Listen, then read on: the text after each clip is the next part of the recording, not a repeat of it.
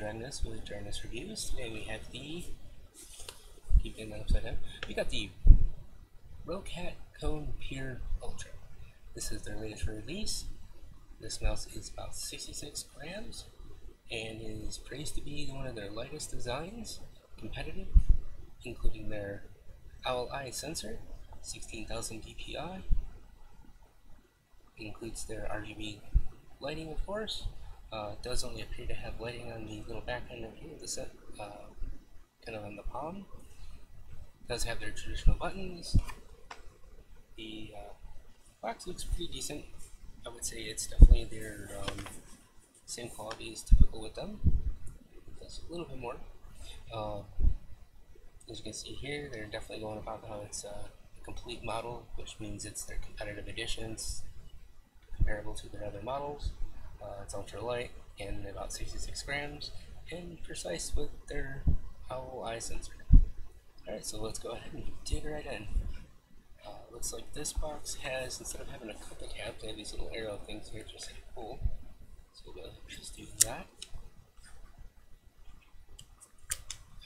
Not too hard there.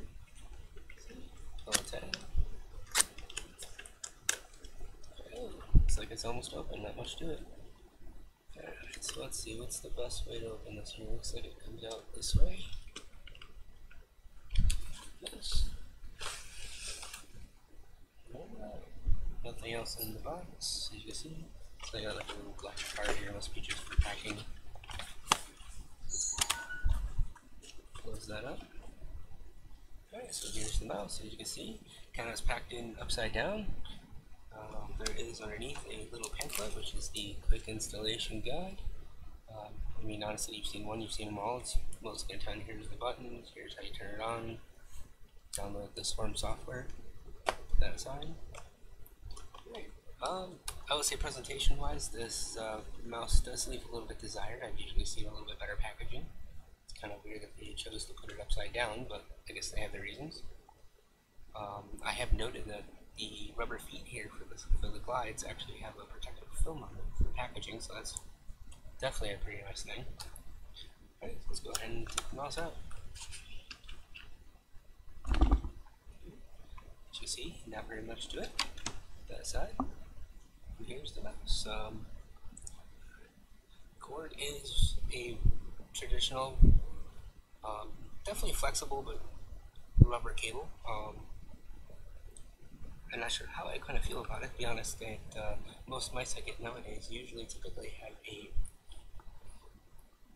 what do you call it, a different kind of texture cutting. I don't know. Definitely would have liked to have seen this like a braided cable or just something a little different.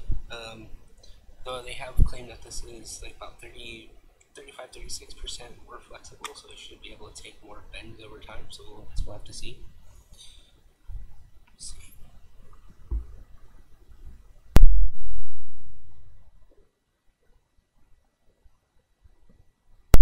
Alright, so getting a little bit deeper into the mouse here, let's take a look at the construction and form. As you can kind of see, this is their similar I would say similar design to their previous models. It has their same kind of big, I wouldn't say big, but decent sized wheel. Very tactile as you're moving it, which is definitely nice to see. Up and down for the DPI changing. It's got the thumb-oriented buttons. You can obviously reprogram these at whatever you want within the Swarm software. Form factor seems really nice. Let's put this over here. So, as I'm grabbing it, it definitely feels very comfortable in the hand. I will go for and say that when I first was looking at this online, I thought maybe I'm right-handed, so I kind of seen like this. As you can see here, doing it right. You can see like this little area here. I thought maybe it would be a little odd that it's not either equal or what you would normally see, but now that I'm using it in my hands, I can definitely see why they did the shape and orientation they did. Definitely very light. I will say compared to most mice, it is very light. It's almost easy to pick up, actually, to be honest. If the cord's kind of pulling up a little bit, it doesn't take much to lift it off the ground. So you actually have to push down just a little bit to keep it comfortable and whatever. So, form factor is very nice. A lot of Roccats tends to be a little bulky in my hands. This one feels very comfortable. I can grip it very well. This one looks like it's set up to be kind of more of a claw grip design. When I compare it to like the Razor Trinity, it's got the little protruding sides here where you can kind of rest your hand on it. This is not, so it's definitely claw grip. Everything is fairly easy to get to. Pressing the buttons is not hard on any level. I will say that the coating on here, it's very resistant to fingerprints and smudging, but it's very slippy. I actually have to pretty much really grab the mouse to not actually slide my hand up. As you can see, it's just moving fast. It's hard to grip. I would have liked to have seen some kind of texture here on the side, maybe to grab on a little better. Even down here would have been nice to have some texture.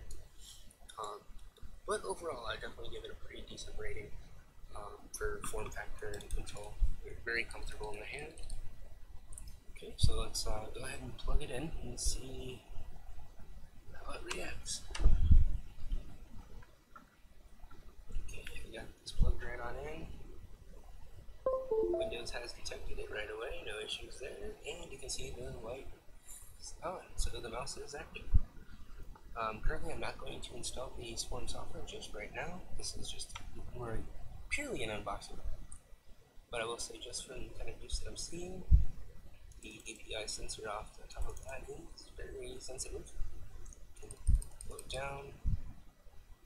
Very smooth, very accurate, very controllable.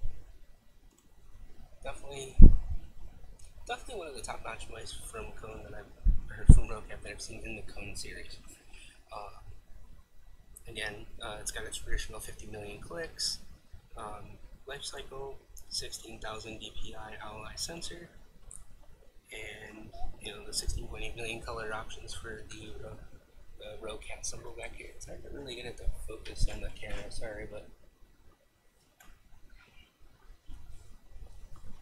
alright, so there we have it. That is the review of the Roccat Kone Pure Ultra. Alright, thank you for watching. Please like and subscribe, and we'll see you next time.